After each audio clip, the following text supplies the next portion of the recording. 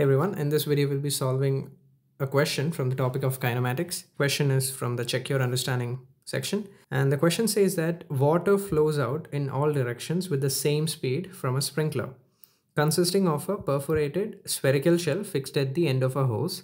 When the sprinkler is fixed at the ground, the maximum height attained by the water stream is h. If the sprinkler is shifted to a height h above the ground, by what factor will the watered area change? So we have to assume that the spherical shell is very small as compared to the height h reached. So let's try to understand the problem. So if I draw a diagram, let's say the sprinkler is placed at this point A. So it's given that the sprinkler throws water at each direction. So there will be water flowing in all directions. Basically, it's a 3D diagram basically. So considering all the possible directions in which water can flow, it's given that the maximum height attained by the water stream. So the maximum height will be attained by the stream of water that is going straight up.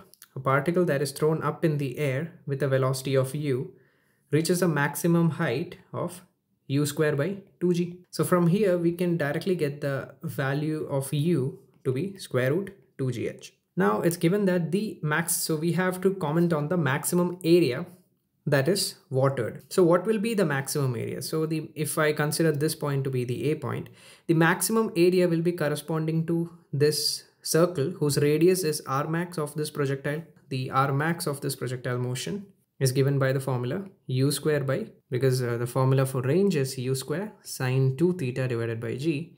And for the value of when sine 2 theta becomes 1, or when theta is 45 degrees, the range of a projectile, range of a ground to ground projectile is maximum, and its magnitude is u square by g.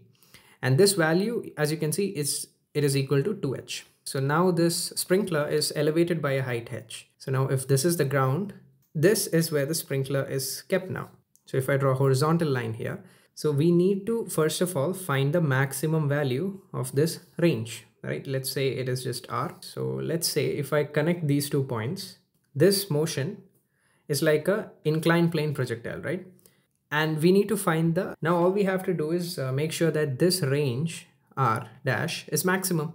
Because if r dash is maximum, then from this triangle, you can clearly see r will be maximum as well. So the maximum value of the range in a inclined plane projectile that is projected down the plane is given by the formula of u square by g, 1 minus sine alpha.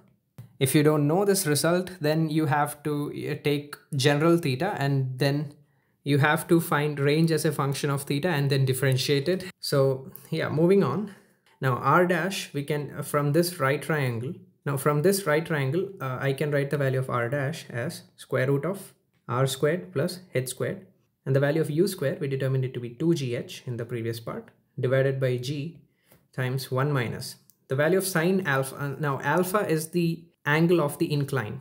Okay, so this is the value of alpha. And as you can see from the triangle, the value of alpha is h divided by square root of h squared plus r squared. So from here, you'll get the value of the new range to be 2 root 2 times h.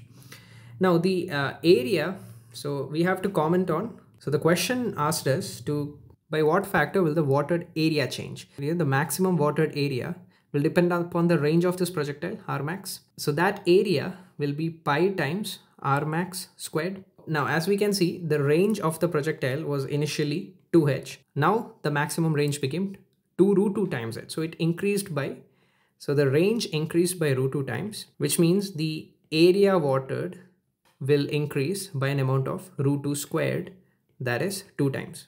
So that was it for the solution for this question, guys. If you enjoyed, please like and subscribe. And if you have any queries, you can comment down below. And thanks for watching.